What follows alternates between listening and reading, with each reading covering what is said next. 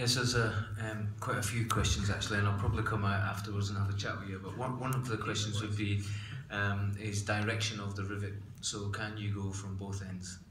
So as the application is at the moment, we see it coming from the top, but with our applications, maybe we need to come from underneath. Is that something that can be done and looked into at the moment, or not at the moment? Sure, absolutely.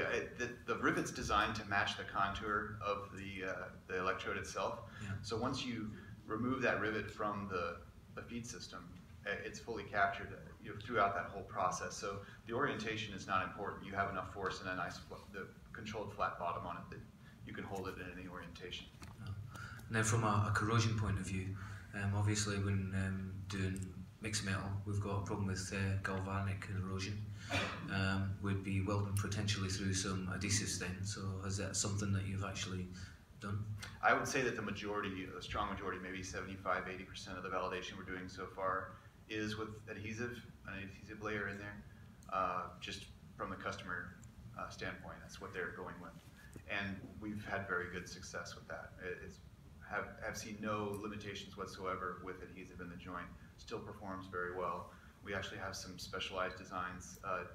Had to kind of adapt the design to adhesive, but we've done that.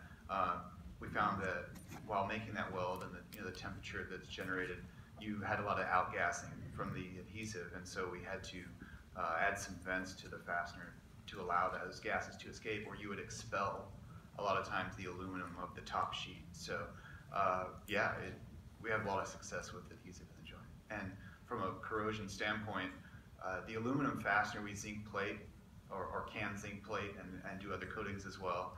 We do zinc plating on it for not only shelf life, but it helps when you're self-piloting it through that aluminum top sheet. It acts as sort of a lubricant or shield to get it through there, and but also provides some protection in the joint. But for the most part, the customers that we're working with are going to be doing some sort of E-coat process on top of the weld anyway, like they would with a body white or a closure or something of that sort, which is where we see the majority of these being used. So that E-coat is going to mop up everything and provide a good seal. And we've done a lot of salt spray testing and salt fog testing to show that the improvements that zinc plating the fastener does, as well as the E-coat.